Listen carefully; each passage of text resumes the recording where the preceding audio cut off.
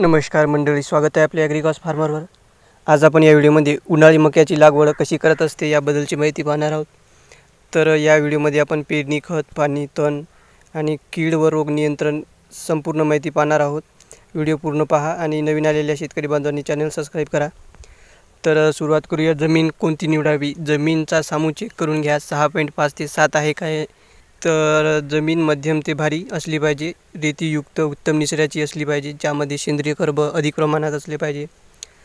हवामान याला 20 ते 25 डिग्री सेल्सिअस लागते। उष्ण हवामान या पिकासाठी उपयुक्त आहे। आपल्या महाराष्ट्रात तिन्ही हंगामामध्ये हा पीक घेता येते। मशागत करण्यासाठी खोल नांगरट करायची आहे 15 ते 20 सेंटीमीटर खोलीची। त्यामध्ये काय होईल, जे आपला काळी कचरा राहील ते जमिनीमध्ये जाईल आणि आपला सेंद्रिय कर्ब वाढेल। त्यानंतर 2-3 पाळ्या द्यायच्या आहे आणि शेवटच्या पाळीच्या वेळेस चांगले कुजलेले शेणखत 1 एकरासाठी 4 बैलगाड्या याप्रमाणे टाकायचं आहे आणि आपण त्यामध्ये फोरेट 6 kg याप्रमाणे टाकायचं आहे। आता गोष्ट करूया पेरणीची वेळ। पेरणीची वेळ 1 जानेवारी ते 15 फेब्रुवारी उन्हाळी हंगामासाठी। त्यानंतर आपल्याला बीज प्रक्रिया करायची आहे। बीज प्रक्रियामध्ये आपल्याला एक रासायनिक आणि एक जैविक करायची आहे। जैविकमध्ये पहिले रासायनिक घ्यायचे आहे, त्यामध्ये बाविस्टिन किंवा कार्बेंडिझियम 3 ग्राम 1 किलो बियाण्यासाठी। त्यानंतर जैविकमध्ये azotobacter आणि PSB कल्चर 15 ग्राम azotobacter, PSB 25 ग्राम याप्रमाणे बीज प्रक्रिया करायची आहे। रात्रभर वाळू दिल्यानंतर सकाळी पेरणीसाठी वापरायची आहे। पेरणी करताना पेरणीची दिशा उत्तर दक्षिण असली पाहिजे याची काळजी घ्या। पेरणी आपण टोकन पद्धतीने करू शकतो। तर 2 रोपातील अंतर जर अर्ली व्हेरायटी असेल तर 60 बाय 20 सेंटीमीटर ठेवायची आहे आणि लेट जर व्हेरायटी असेल तर 75 बाय 20। याची पेरणी आपण रुंद बरंबा सरी पद्धत, BBF सिस्टीम किंवा रिजन फ्लो सिस्टीम या 2 मेथडनं करू शकतो। तर याची लागवड आपण ड्रीप पद्धतीने सुद्धा करू शकतो। त्यासाठी बेड बनवायचे आहे। त्या बेडच्या दोन्ही काठावर आपल्याला एक लाईन ठेवायची आणि मधामध्ये ड्रीपची लाईन टाकायची आहे। ड्रीपमुळे उत्पादनामध्ये वाढ होते, कारण की पाण्याचा काटेकोर उपयोग होतो त्यामध्ये। त्यानंतर खत मात्राची गोष्ट करूया। खत याला लागते 120-60-40, जो की कॅल्क्युलेशन केला एक रासायनिक व्यापारिक कॅल्क्युलेशन जर केला आपण तर त्यामध्ये 1 बॅग DAP लागेल, युरिया 84 किलो आणि पोटॅश 66 किलो 1 एकरासाठी। हे पहिलं कॉम्बिनेशन। जर हे कॉम्बिनेशन जर सूट होत नसेल तर 10-26-26-61, युरिया 91 आणि SSP 50। हे जरी जमत नसेल तर 20-20-013 120, युरिया 52, MOP 26 हे संपूर्ण कॉम्बिनेशन आहे तिन्ही। तर याला द्यायचे कसे?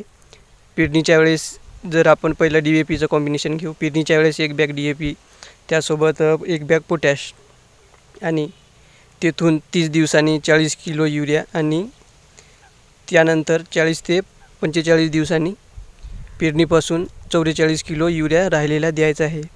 मायक्रोन्यूट्रिएंटमध्ये zinc sulphate, boron, iron sulphate, magnesium sulphate 30 ते 35 दिवसांनी द्यायचं आहे, किंवा 10 ते 25 किलोच्या बॅग आहेत ते सुद्धा आपण देऊ शकतो।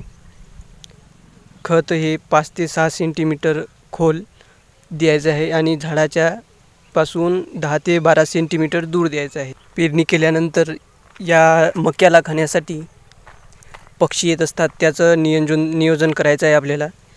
पेरणीनंतर 15 सेंटीमीटर 2 झाडातील अंतर ठेवून विरळणी करायची आहे। त्यानंतर पेरणीपासून 2 ते 3 दिवसांनी तणनाशकाचा वापर करायचा आहे। त्यामध्ये atrazine आणि pendamithaline वापर करायचा आहे। त्याचा व्यापारिक नाव स्क्रीनवर। आता पाणी व्यवस्थापन कसे करायचे? पाणी व्यवस्थापन आपण 5 ते 8 दिवसाच्या अंतराने केले पाहिजे, परंतु पिकाच्या ज्या संवेदनशील अवस्था आहेत त्यामध्ये एक रोप अवस्था येते, एक फ्लोरा अवस्था आणि एक कंच भरण्याची अवस्था। या 3 अवस्थामध्ये पाणी जर ताण पडला नाही तर उत्पादन चांगलं येते। त्यानंतर पहिल्या पाण्यामध्ये आपल्याला azotobacter आणि PSB कल्चर तयार करून सोडायचं आहे। आता गोष्ट करूया कीड नियंत्रणाची। यामध्ये प्रमुख कीड आहे लष्करी अळी। त्याच्या नियंत्रणासाठी सगळ्यात पहिले आपल्याला पेरणीच्या दुसऱ्या दिवशी लाईट ट्रॅप लावायचा आहे। एक लाईट घ्या, त्याच्या खाली एक भांडं ठेवा, त्यामध्ये पाणी टाकून केरोसिन टाका, ते लाईट ट्रॅप ठेवायचं आहे। त्यानंतर 30 दिवसानंतर आपल्याला पक्षी थांबे उभारायचे आहे आणि जर अळीचा अटॅक असेल तर त्यासाठी स्पायनोथोरम, इमॅमॅक्टिन बेन्झोएट, क्लोरॅन्टोनिलिप्रोल किंवा लॅम्ब्डोसायलॅथ्रिन याचा वापर करायचा आहे। त्यानंतर ट्रॅप क्रॉप म्हणून नेपियर गवत लावायचे आहे बाजूला। सुरुवातीच्या स्टेजमध्ये निमर्गाची सुद्धा आपण फवारणी घेऊ शकतो। त्यानंतर उत्पादन वाढीसाठी या पिकाला जेव्हा फुलोरा येतो त्यावेळेस अमायनो ॲसिड, बोरॉन आणि याची फवारणी घ्यायची आहे। आणि दाना भरताना ग्रेड 2चं मायक्रोन्यूट्रिएंट आणि 0050 फुलोरा अवस्थेत NPK आपण घेऊ शकतो।